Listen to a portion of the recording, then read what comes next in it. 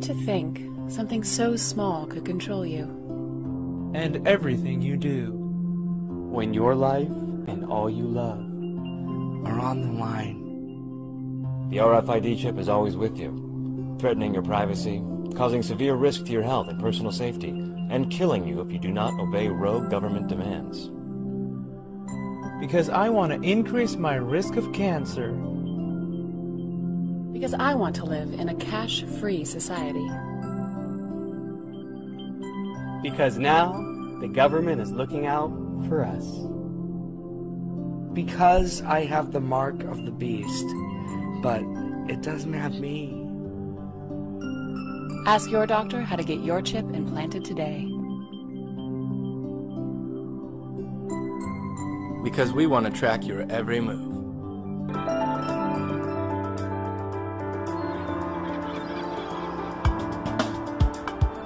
Hello, I'm Tina. I live in the digital society of Estonia. I use my electronic ID card to access public and private services online, like filing my taxes and checking my son's progress in school.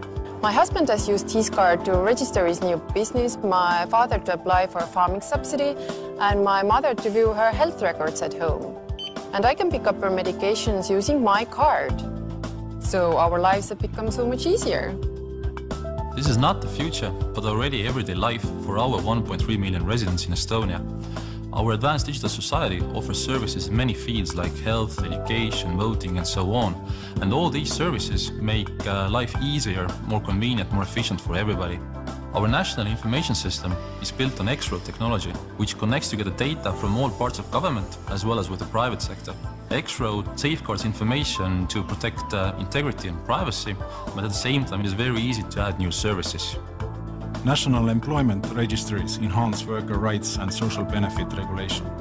Estonia's electronic employment register makes it easy for organizations across the country to register their employees using online, phone, text, machine-to-machine methods. It integrates with other agencies using the X-Road to speed services and eliminate duplications, helping us to improve employment verification and increase tax collections. Providing urgent assistance in an emergency is a prime concern for us.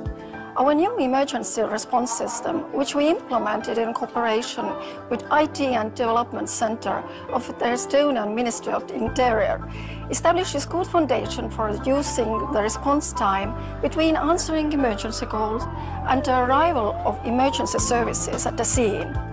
There is better collaboration between all emergency services, and we are able to save more lives. We now administer a large number of rural and agricultural subsidies digitally, saving time for our farmers and for our paying agency.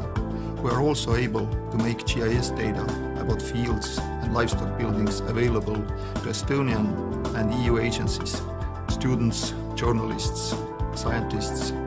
These advances are helping to improve Estonian agriculture and beyond. This all is just the beginning for us in e-Estonia, and we are working to improve our people's lives even more. Our digital strategy has been possible because of deep collaboration between public sector and private sector and our eager citizens. Together, we are very happy to share our story with you and help you start your digital journey.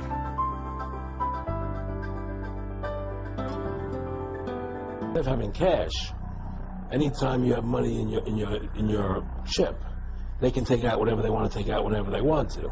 If they say you owe us this much money in taxes, they just deduct it out of your chip digitally. Total control. Total control. And if you're like me or you, and you're protesting what they're doing, they can just turn off your chip. And you have nothing. You can't buy food. You can't do anything. It's total control of the people. And that chip's connected to a database that has your purchasing records, what you do, what everything. you sell. Everything is in there, you know? And so they want a one-world government controlled by them. Everybody being To think something so small can connect you to everything that matters. When your life and all you love are on the line. HealthLink is always with you when every second counts in the emergency room, providing immediate access to your medical records. Because Bob has trouble remembering all his medications.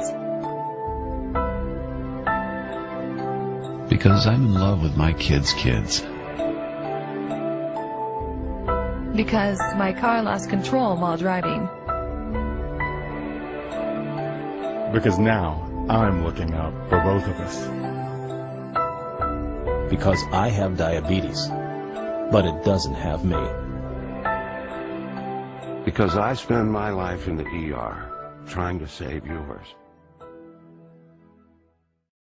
In the United States of America, the real ID deadline is October 1st, 2020. So even in America, they're already moving towards the real ID. And if you don't have it by October 1st, 2020, federal agencies including DHS and TSA will give you a very, very, very hard time. You need to have this done by October 1st, 2020, or else you may have an ID, but you don't have the real ID according to the government. Travelers were put on notice today. You may not be able to board a plane next year unless you first make a stop at the DMV to get what's called a real ID. It's a new level of security in the wake of the 9/11 attacks, and transportation correspondent Chris Van Cleve tells us what the real ID is really about. Starting October 2020 of next year, okay? You have to have the gold star on your ID. That way you be in compliance with the Real ID Act. At airports across the U.S., TSA officers are breaking the news to flyers. You have to have the gold star on your... Many will need a round trip to the DMV before October 2020. Not necessarily looking forward to the process. Or they may not be able to fly. They'll need new real IDs, a new secure driver's license that'll be required to access airport checkpoints and to enter federal buildings. How many of the folks coming through here have IDs that are compliant that you're seeing? Roughly about 50%. So we still have to make the general public aware to go ahead and go to the DMV now, so that way they won't wait till the last minute. New signs are up at airports alerting passengers about the need for the new ID, with a star like this one in the upper right corner. And show them your documents. We found Mark Harris at the Maryland DMV.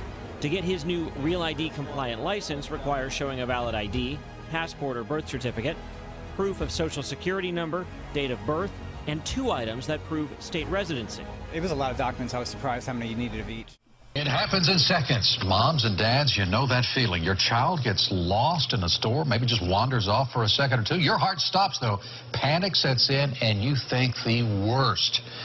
It's happened to most of us, but what if you had a secret weapon, an extra layer of safety, so to speak? How far would you go to keep your children secure? Would you be willing to microchip them? Experts tell us the technology already exists. Turns out one Bay Area mother is all for it, and she shared her story with our Melanie Michael. Chances are if you have a 4-legged family member at home, it's already microchipped.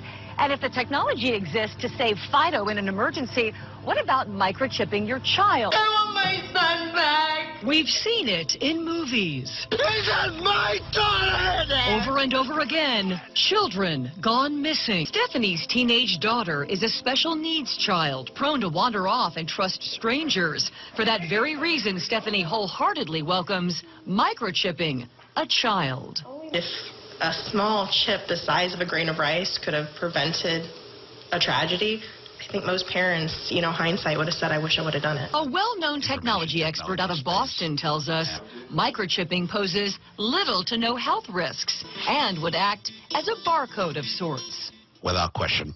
It could save a life. And it's the size of a grain of rice, very, very small. And the expert that we spoke with actually tells us that barcodes were introduced in the late 1960s, and back then people thought, this is way too invasive and too weird, and now barcodes are so commonplace that we don't even think about them anymore. The expert tells us this will happen sooner rather than later. But, have companies actually tried this? That's a different scenario. It did not go through, but you can bet somewhere, someday, someone is going to pull this off, and we could see those microchips in everyone. That's interesting to think about. Melanie Michael live in Tampa.